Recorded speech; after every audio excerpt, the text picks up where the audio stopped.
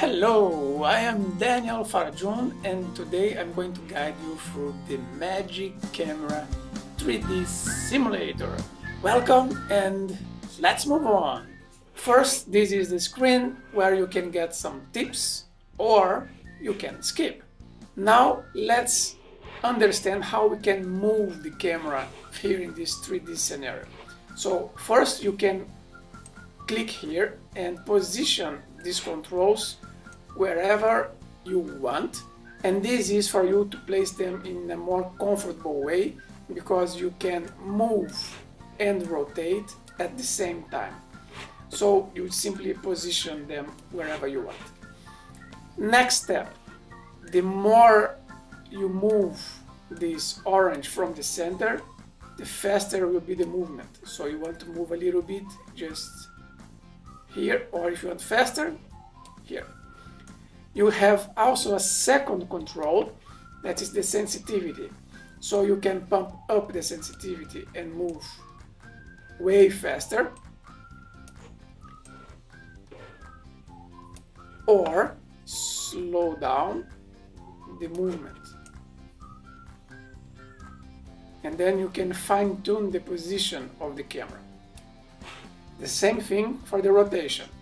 Rotate super fast,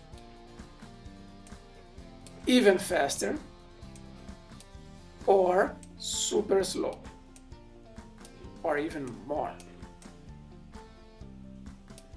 Okay, from now on you can move around, but what if you want to photograph near the floor or higher?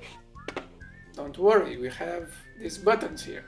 So you adjust the sensitivity here and you move down to get a different angle without getting dirty, and move up even in a faster way. So you can have the understanding of our scenario.